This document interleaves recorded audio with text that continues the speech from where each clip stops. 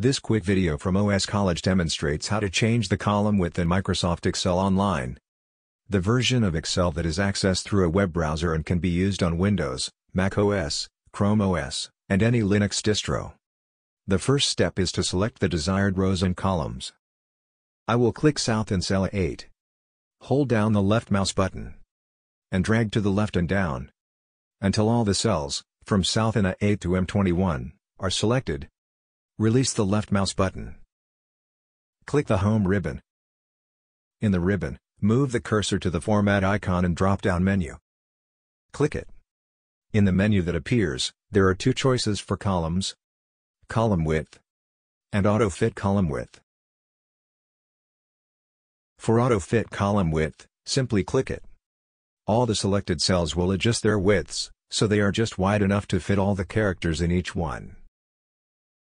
Clicking column width launches a dialog with a value text box and two radio buttons: default units and pixels.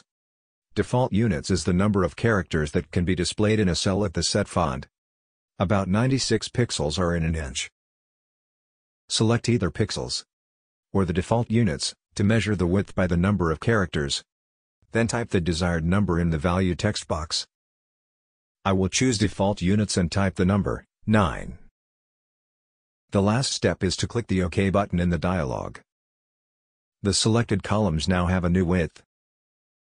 This quick video from OS College has been about adjusting the column width of selected cells in a Microsoft Excel Online spreadsheet. Quick videos are 2 to 5 minute videos about a particular feature or aspect of an application. The video is on several social media sites, including the OS College Facebook and MeWe pages. It is also on YouTube. If you are watching on YouTube, be sure to click subscribe and like to receive notifications about videos about various applications and Linux distros. There are more videos about Excel Online and other applications on the OS College YouTube channel. There are even more videos, articles, and other information about various applications and operating systems on oscollege.com. Thank you for watching.